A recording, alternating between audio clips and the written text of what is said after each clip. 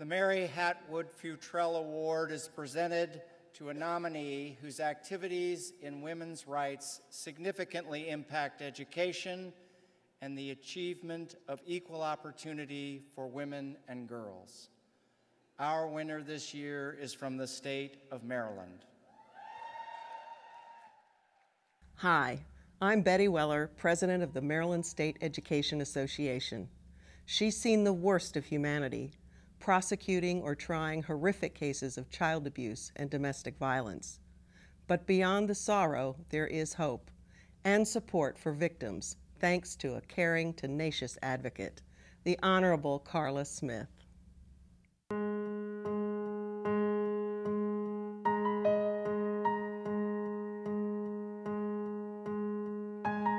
Seconds don't simply tell time. They mark unconscionable acts no one should ever experience. Every 9 seconds, a woman is assaulted or beaten in the United States. And each day, more than 4 children die from abuse and neglect. Seconds can mean the difference between life and death, and so can an advocate. All rise. Circuit Court for Montgomery County is now in session. The Honorable Karla Smith presiding.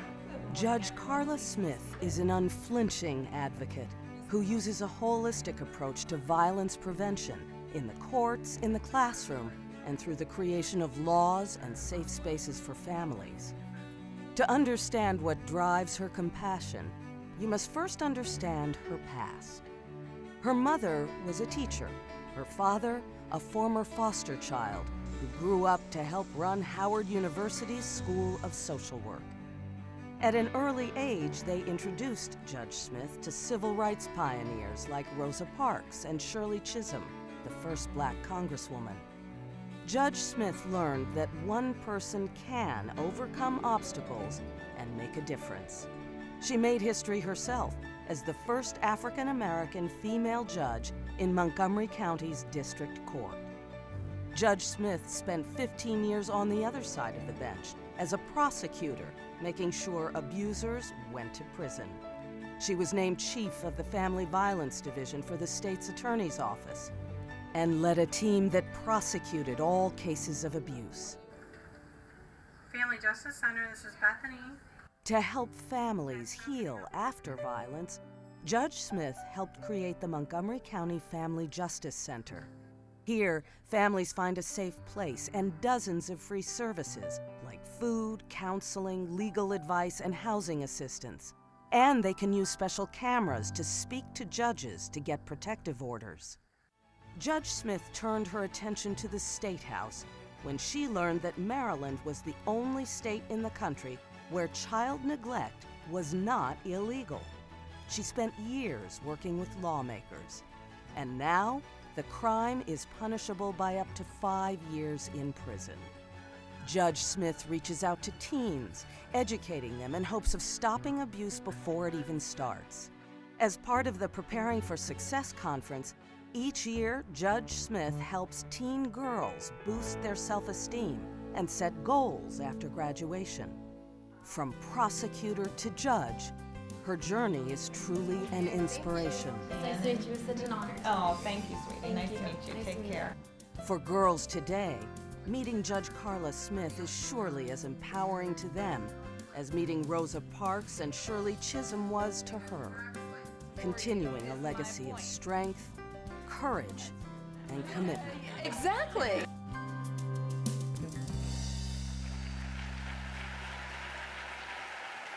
Ladies and gentlemen, the Honorable Karla N. Smith.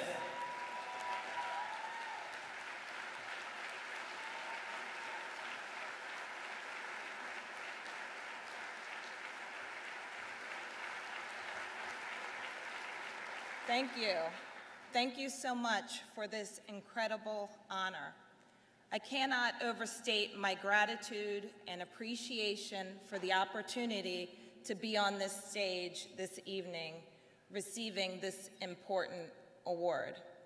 I am not a professional educator, although as the mother of 3 boys and as a judge, I certainly do my fair share of teaching.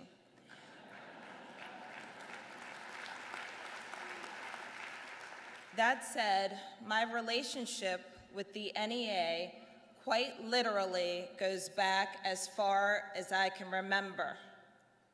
I am the child of 2 professional educators.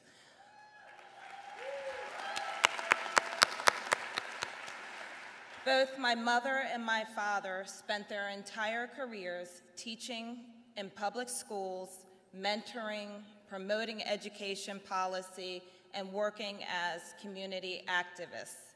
And in particular, my mother has been a delegate from our home state of Maryland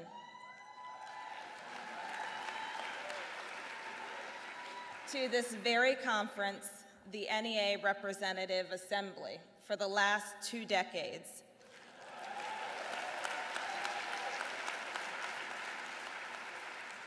In fact, this is the first time in 21 years that she's not here as an RA delegate.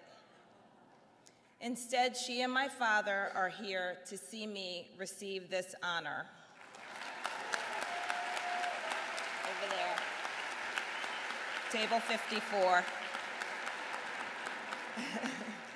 In receiving this award, I recognize I am truly walking in the shadows of giants. Simply put, Mary Hatwood Futrell was a legend in my house.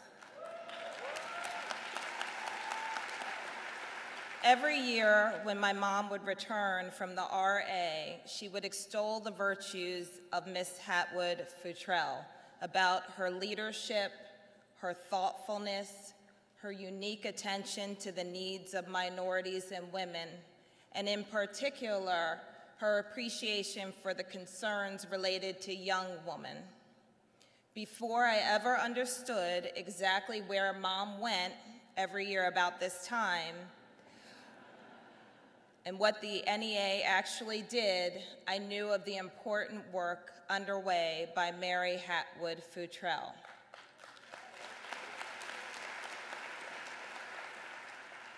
So to be here tonight with all of you and to receive the award bearing her name has a deep and personal meaning for me. It's a bit overwhelming. Again, thank you again for this important honor, for the opportunity to be a part of the NEA community, an organization and a community that has always been part of my life. Thank you.